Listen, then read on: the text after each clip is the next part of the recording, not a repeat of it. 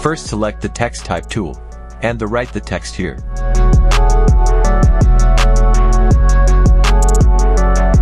Set the character setting this.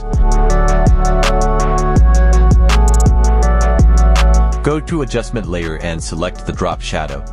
Keep the same setting, choose black color. Go to adjustment layer and right-click convert to smart object. Click the Ctrl+T transform.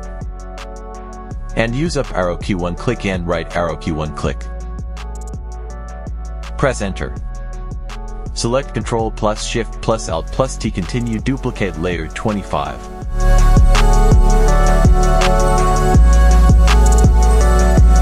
Hold Shift key and select all layer Ctrl+G group. This is final result. See more content, subscribe my channel.